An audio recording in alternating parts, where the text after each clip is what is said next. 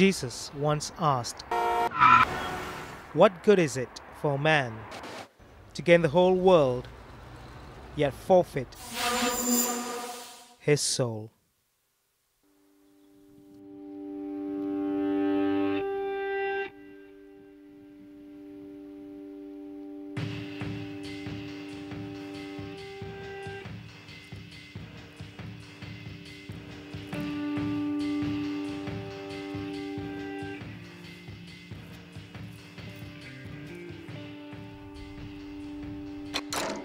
There's a story about Benjamin Franklin, one of the founding fathers of the United States.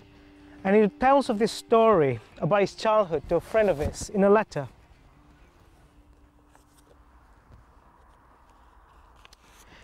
And he wrote this: "When I was a child of 7 years old, my friends on a holiday filled my little pocket with halfpence. I went directly to a shop where they sold toys for children, and, being charmed with the sound of a whistle that I met by the way in the hands of another boy, I voluntarily offered and gave all my money for it." Hello, that sounds good. Is that your whistle?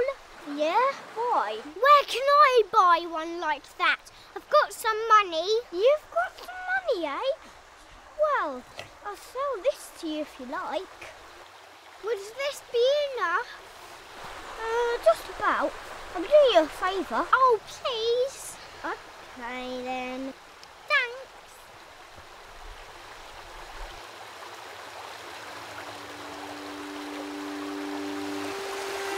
I've got the whistle!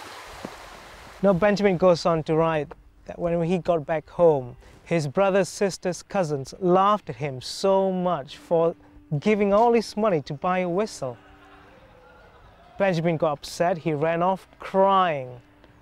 But from that day on, it taught Benjamin a lesson. Whenever he was going to buy or do something, he always asked himself the question, am I paying too much for this whistle? I think that's a good question we need to ask ourselves. It's so easy to chase after the things we think are important, but aren't really in the long run. Like a man who spends his evenings working later and longer into the night, but failing to weigh up the cost to those closest to him. It's maybe that he misses his children growing up, or he notices his wife is like a stranger who shares the same bed, and then one day he realizes, somewhere along the line, he's lost part of his soul in this whole pursuit. Perhaps some point you may have felt you had to lie about something, even though you knew you were only doing it to save yourself, and someone else would pay the price. You live with the fear, wondering if you'll ever be found out, and that guilt stays with you day and night.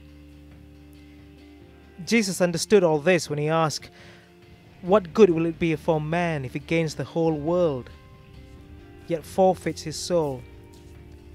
You know, Jesus challenges all our priorities when he tells us to let go of the world and trust him.